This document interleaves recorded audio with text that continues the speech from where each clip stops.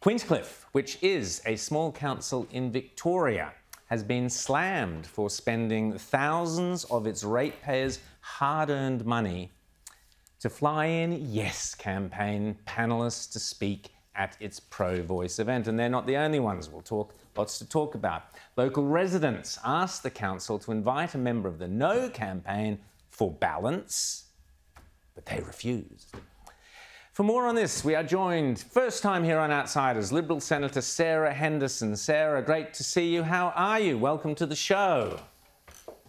Rowan, it is really wonderful to join you. Thank you for having me. No, our pleasure. Now, what's going on with these Victorian councils? So they don't understand the basic principle of democracy or of a referendum, that there are two sides to the debates.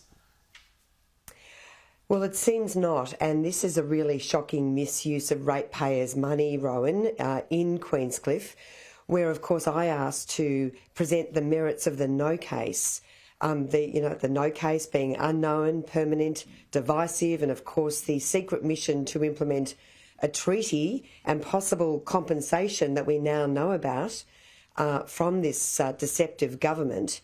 But, of course, the council said no, and so now they're spending thousands of dollars, including flying down Kerry O'Brien from Sydney to speak at this so-called community conversation, which is all about furthering the Yes case. It's an absolute disgrace. And I have called on the council to refund these monies.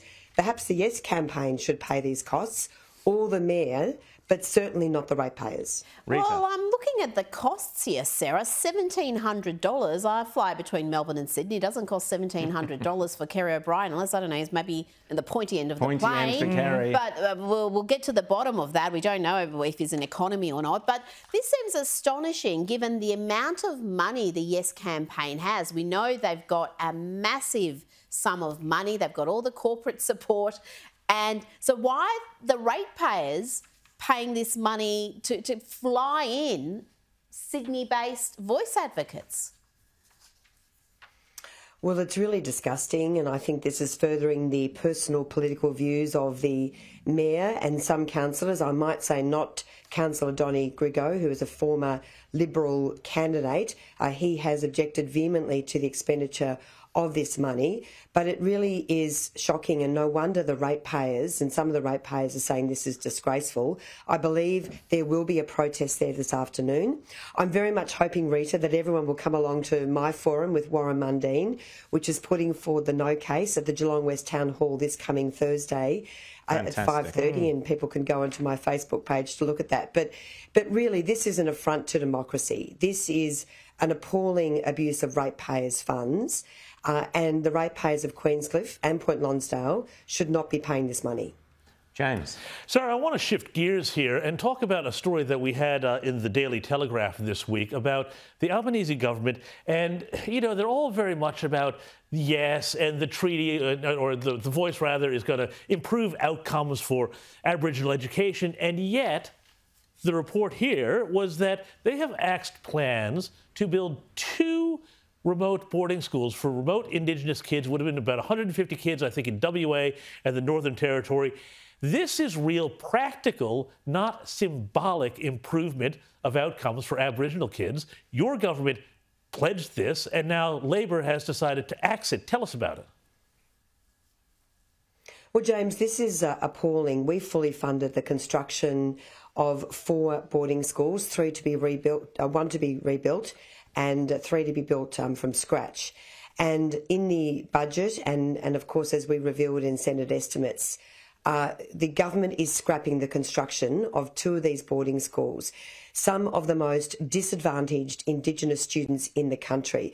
So what an irony. The Prime Minister goes to the Gama Festival, spooks what he's doing for Indigenous children, giving them a better life, better opportunity, better education, and just up the road in East Arnhem Land, the government is axing the construction of a boarding school which would fundamentally transform the lives of young Indigenous students, including a situation where they don't have to travel hours a day to go to school. So this would lift attendance rates and also make sure that they can go to school in a safe and stable environment. It was a hallmark coalition policy, and it's just another example, James, of the hypocrisy of this government. They talk the big talk on The Voice, and yet when it comes to delivering for Indigenous students in schools, they are failing.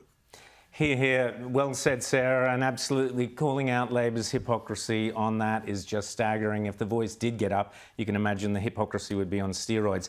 On the same topic, or related to what we were talking about with the councils, it's not only the councils, Sarah, there's a school, I know it's not in your electorate, but it's or I don't think it is, it's in Victoria, the King David School, very good school. Jewish school there. They are having an event which is a community education event, it's described as. David Adler referred to it as a community propaganda event. They're having a Voice to Parliament session for the school kids, but only yes speakers are speaking.